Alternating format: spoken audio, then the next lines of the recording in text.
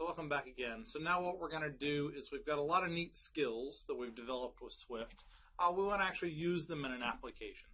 So the application we're going to do is we're going to build up a TicTacToe model object.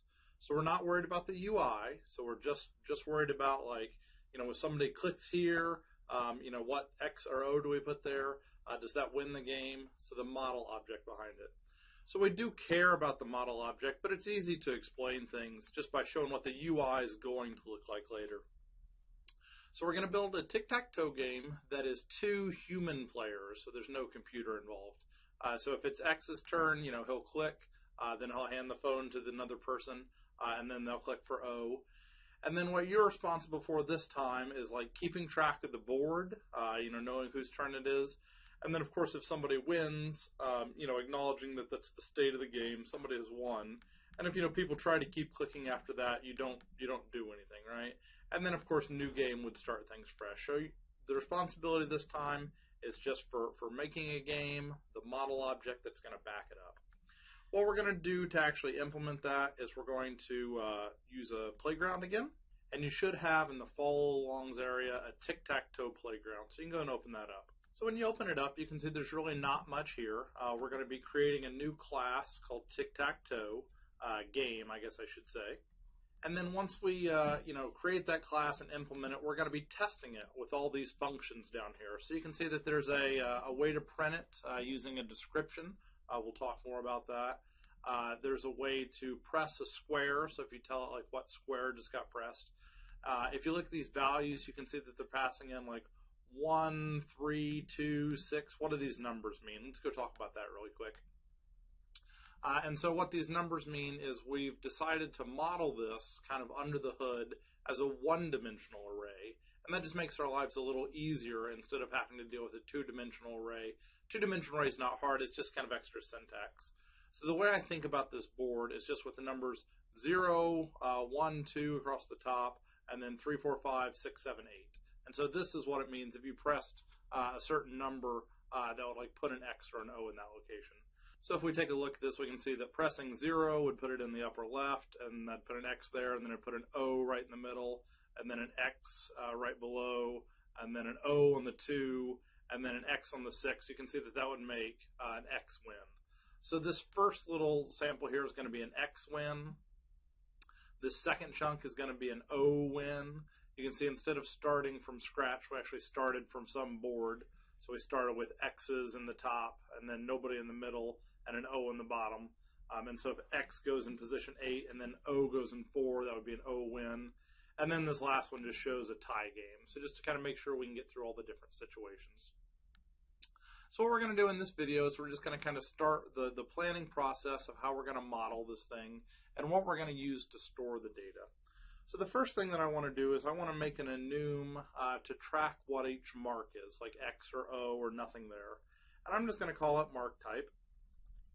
Since I'm going to be doing a lot with displaying like what this board looks like, so you can see these descriptions in here, I'm going to actually choose to back my mark type enum with a string. So I'm going to go in here and I'm going to make a case for none. And I'm going to say that none is equal to, we'll just put a little hyphen for none. X, which is of course just a capital letter X, and then O. And so I'll just use a capital letter O.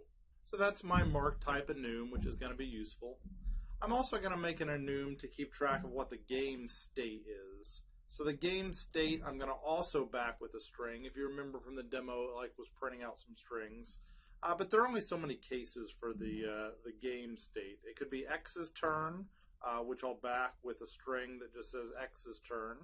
And then you could also have a case where O is the winner, or O's up, so we'll just say O's turn.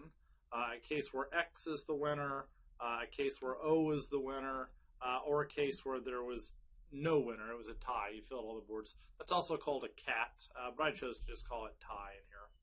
So these are the 2 basic enums that I've decided to use to kind of represent this board. And then what I'm going to need to do is I'm going to need to create a array of mark types to represent the board. So I'm just going to call that my game board. And my game board is it's an array of type mark type. So that's the variable that's going to track my board. And then I'm also going to have another variable called GameState, which is of type GameState, which will get a little confusing when I'm code completing whether I want the uppercase G or the lowercase g. If you were actually typing these things, you can see that there's an error right now, and that's because you've said that these things are non-nil, but you haven't actually made a constructor for them yet. In our previous example with like a bank account, we had a constructor which received parameters, but for a TicTacToe board, it kind of makes the most sense just to receive nothing. And so what I'm going to do here is I'm going to initialize my game board. There's a couple of different ways that you can make initializers.